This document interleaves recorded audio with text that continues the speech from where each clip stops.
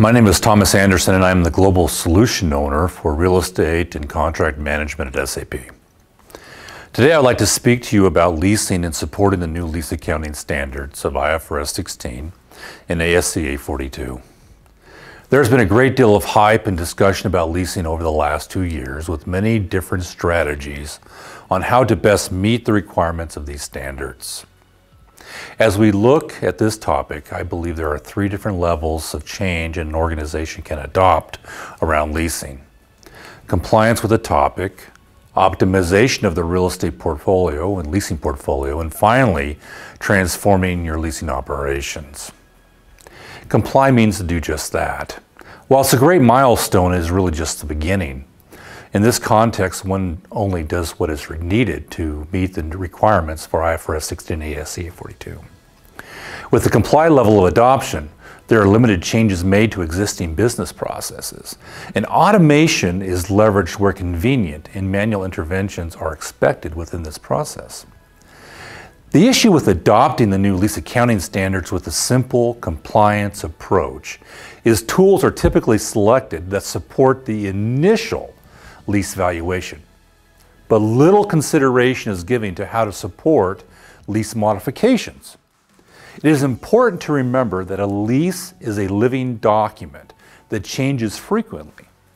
Many changes to the terms and conditions of the lease have a financial impact.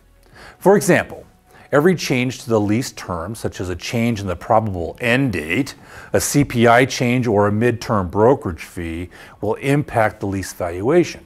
And this means all valuation calculations must be reperformed. Determining the delta amounts and recording the update to the required journal entries and asset balances. This results in a huge amount of work with a high probability of error that could result in financial restatements. The second level of adoption is to try and optimize your leasing processes. To optimize your leasing processes, the existing leasing processes are reviewed, and there's a conscientious effort to reduce the number of manual workarounds and to look for ways to increase automation.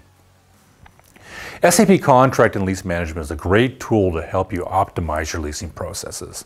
It is a unified platform for lease administrators and asset accountants, and it also supports the standardization of leasing processes for each asset class, meaning you can define a process for a car lease, another process for a computer lease, and yet another for real estate leases.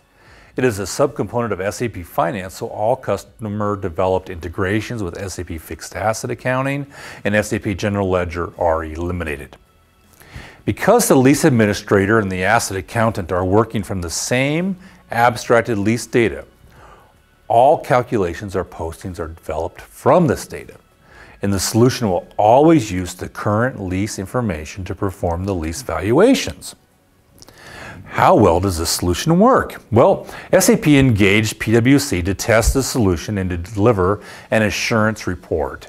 In their certification approach, they took the illustrative examples found in the leasing standards and manually calculated the expected results. Next, they created the same example within SAP Contract and Lease Management, executed the lease valuation calculations, and compared the results. And in every condition and case, the calculated results were expected. And when compared with the manually calculated values, they were the same. Finally, they ran different modifications through this process and compared the results. Again, the results from SAP Contract and Lease Management were exactly as expected from the manually calculated values. These findings allowed PwC to issue the ISAE certification for SAP Contract and Lease Management. This should give every customer comfort. The solution supports the entire leasing lifecycle and accurately calculates lease valuations and completely supports accounting around lease modifications. The third is transform. When trying to transform your leasing processes, there is greater prioritization to focus on strategic needs of the organization. Under this approach, more leasing processes are standardized and dashboards and analytics are highly leveraged. Additionally, there is continuous improvement of data and leases are managed as an enterprise asset. This is where SAP has focused many recent innovations for SAP Contract and Lease Management, and will continue to place our focus. You will see within S/4HANA 1908 release innovations, such as a lease questionnaire.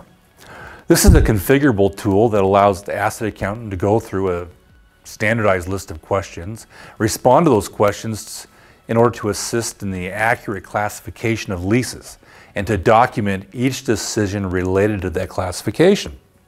This innovation will provide a questionnaire for each valuation rule, so you can account for each valuation rule around each accounting standard.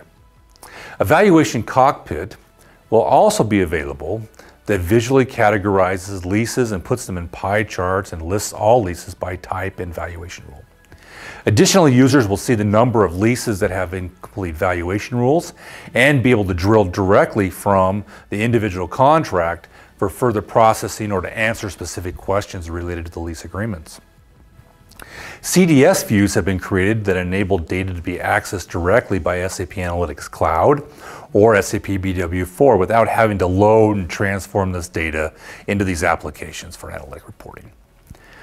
And then we delivered content, portfolio, and lease administration in these applications.